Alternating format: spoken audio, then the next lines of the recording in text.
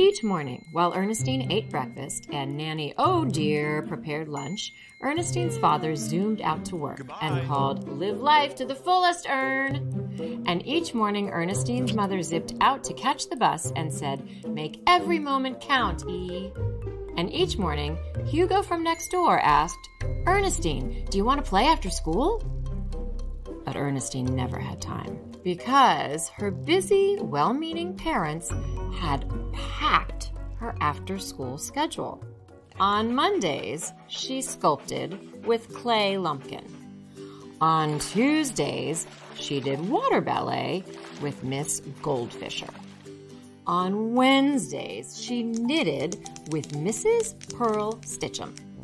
On Thursdays, she took tuba lessons with Mr. Oompa. On Fridays, she yodeled with Little Old Lady Who. On Saturdays, she studied karate with Grandmaster Hiya. And on Sundays, she practiced yoga with Guru Prakash Pretzel. Thank goodness the Buckmeisters had Nanny, oh dear, to help Ernestine stay on schedule. Nanny made sure Ernestine got to all her classes, but sometimes they were so busy, things got confused. When Mr. and Mrs. Buckmeister dashed home from work late one night, they noticed that Ernestine looked pale. "Maybe she needs some face painting lessons," said Mr. Buckmeister. Nanny, oh dear, just said, "Oh dear." On her way to lessons each day, Ernestine slowed down long enough to watch Hugo play in his yard. He flip-flopped on his trampoline, giddy up like a cowboy, and bounced his ball. One afternoon, Hugo shouted, "Look out!" as his ball sailed over the fence and landed in Ernestine's tuba. Whomp! Ernestine bounced the ball to Nanny and squealed, "Bounce it back!" "Oh dear," said Nanny, "it's time for tuba." Ernestine sighed and passed the ball back to Hugo. That night, Ernestine practiced yoga in bed. She inhaled and stared at her busy schedule. She exhaled and thought about Hugo and how he got to flip-flop and giddy up and bounce. Then Ernestine had an idea. The next afternoon, Ernestine announced, "Today I scheduled something new." "But you have yodeling," said Nanny. "It's written on my—" "Have you seen my calendar? And where's my phone? Oh dear." Ernestine giddy-upped across the yard to the park. "Ernestine," panted Nanny, "now we'll be late for yodeling. Or is it knitting?" Ernestine reached the hilltop and flopped onto the grass, pulling Nanny down with her. "Oh dear," muttered Nanny. "Look," Ernestine sang. Nanny stopped, huffing, and noticed the valley below. "My, the view is heavenly." "That cloud looks like a pineapple," said Ernestine. "No, a bunny." "Or whipped cream," suggested Nanny. Before long, they were imagining that they were tiny bugs and the world was huge. Then they were pioneers building a twig fort. And Nanny showed Ernestine how to make a daisy crown.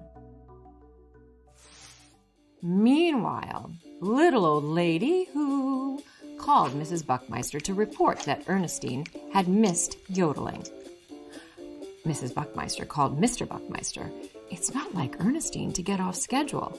I know she's with Nanny, but where could they be?" They tried to call Nanny, oh dear, but she didn't hear her phone. So the Buckmeisters set out to find their daughter. "Have you seen Ernestine?" the Buckmeisters asked at knitting class. Mrs. Stitchum replied without dropping a stitch, "Knit 1, purl 2, sorry I can't help you." They dashed to karate. "Hi-ya!" called the Buckmeisters. "Is Ernestine here?" Grandmaster Hi-ya answered, "No," with a flying twist. "Maybe she's at water ballet," called Mrs. Buckmeister. Is Ernestine here? The Buckmeister zoomed to Clay Lumpkin's studio. There were lots of children sculpting, but no Ernestine. They rushed to Yoga. Is Ernestine here? They whispered. Guru Prakash Pretzel was meditating, and all he said was, Om, Om. Om? Wondered Mr. Buckmeister. Said Mrs. Buckmeister. Oompa! She must be a tuba. Have you seen Ernestine? Mrs. Buckmeister yelled over the blaring horns. But Mr. Oompa didn't hear a word. By the time they looked everywhere, the Buckmeisters were dazzled and frazzled. This is what poor Ernestine does every week, Mrs. Buckmeister panted. No wonder she always looks so pale, added Mr. Buckmeister. Then, off in the distance, they heard bubbles of laughter. The Buckmeisters trudged up the hill.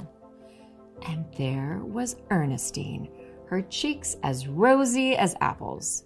Ernestine Marigold Buckmeister, called Mrs. Buckmeister. Where have you been? Oh, dear, Nanny stuttered. Well, you see.